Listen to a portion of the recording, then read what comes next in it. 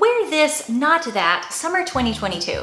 This video, I'm gonna share with you some little swaps you can make in your wardrobe to maybe feel better, to look better, and because I know that you came to this video for a little bit of spiciness. You don't click on a Wear This, Not That video without feeling like there needs to be some controversy. Am I right? I have a few items that are just kind of considered out of style. I'm gonna share with you. I'll save those for the end. We're gonna start gentle and we'll get less gentle towards the end where you might not like me anymore. I'm just gonna put it out there for the world to hear. This video is also sponsored by Skillshare, which I will share with you more about them in a moment. Now let's get started. So let's start at a really gentle, easy little swap that you can make that's not gonna ruffle any feathers.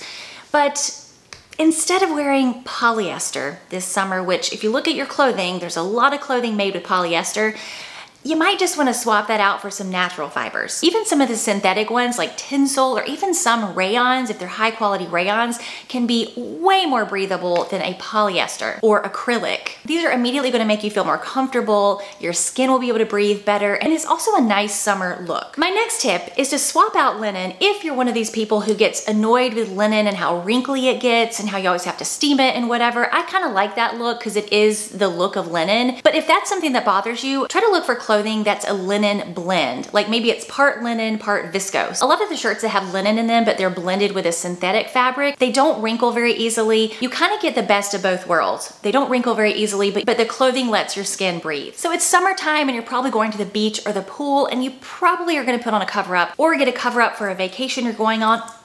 But instead of a traditional cover-up, which are great, there's nothing wrong with them, why not try some of the cover-up shorts or cover-up skirts or cover-up pants? These have been a big trend this year and I feel like you can find a lot of them. Of course, I will link some below, but I really love this look and I feel like it's super easy. And what I love about it is if you were to get like a one-piece swimsuit and put the cover-up pants or the cover-up skirt over it, you kind of have like a little bit of an outfit. I like this look. Comment below if you like this look or if you're like, no, I'm just gonna wear my traditional cover-up, thanks. So now I'm gonna tell you more about Skillshare and also about the course I'm taking to learn how to make my plants not die when they are at my house. I'm the kind of person who likes to learn about new ways to improve my life, like become more organized, to improve my home, or even how to improve my YouTube channel. But I want the information in easy to understand and efficient ways, and that's one of the things I love most about Skillshare.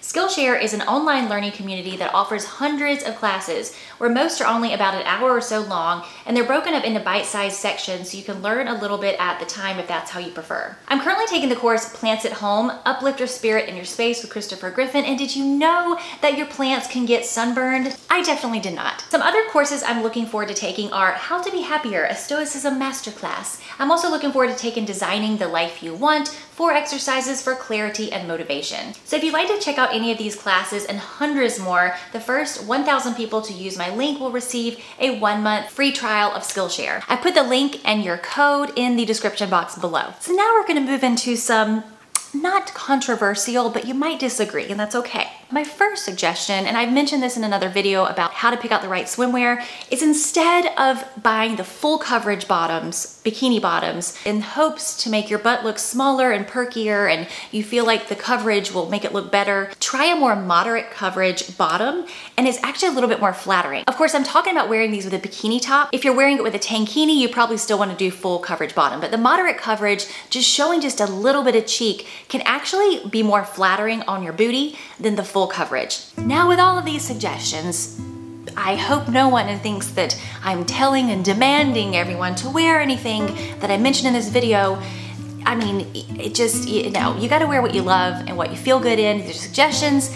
So, okay, anyway, let's move on. My next tip is, you know, you have those dressy items that you maybe wear to your office job, or you wear to church on Sundays, or you wear to your PTA meetings or something.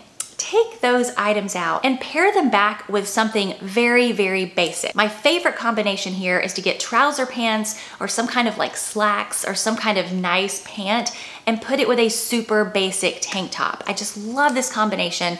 Add some jewelry and accessories and I feel like you have a really cute look that's summer appropriate. I've mentioned in other videos how I really like button-up tops with denim shorts. Like, I just love the juxtaposition of something nice and structured with something very basic and casual. In all of these outfits, I definitely recommend putting some jewelry on with it, and I just feel like it's a really cool outfit. Let me know if you agree. Some people might be like, ugh, that just seems like makes my brain hurt, but for me, it's my jam. I love it. And it's a great way to get more use out of your clothes. This next one is a trend, but it's a trend that I don't really like on myself, and so I just want to give you a suggestion in case you also don't like it on yourself, but that's those really thick, chunky slides. A, slides slide right off my feet. B, the chunkiness makes my feet look even bigger than they already are. I'm a size 10, sometimes 11, sometimes 11 and a half in a running shoe. I really don't need anything making them look any bigger. I also don't need to be looking like a clown. So if you also fall into that category and this trend is like not for you, the other trend that's happening right now that I love are the really thin, strappy sandals. Toe straps, ankle straps, you know, across and sideways and every which way. They're very dainty looking, even if you do put it with a wedge or some kind of platform, but it just looks more dainty and smaller than the big, thick straps on those big, thick platform slides and sandals. Okay, we are at the portion of this video where we're gonna get into a little bit of like things that are kind of out of style and what to replace them with, if you so choose. The first one, chunky dad sneakers. They're kind of just, it was a fad. I mean, I'm gonna call it a fad. It wasn't even so much a trend as a fad.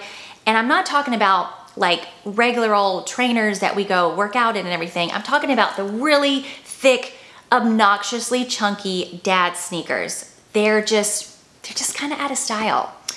I don't really even know if these are ever gonna come back. Maybe in like 10 years or something. But I mean, it was a weird trend. Was it not? In any case, you know, it's kind of moved more towards the slim sneakers, more just things that are normal size, the normal looking sneakers, or even like a Converse, something that's less gargantuan on the foot. Do you remember when cat-eye sunglasses were really big? I'm talking about like the thin, like that, like little cat-eye sunglasses like that.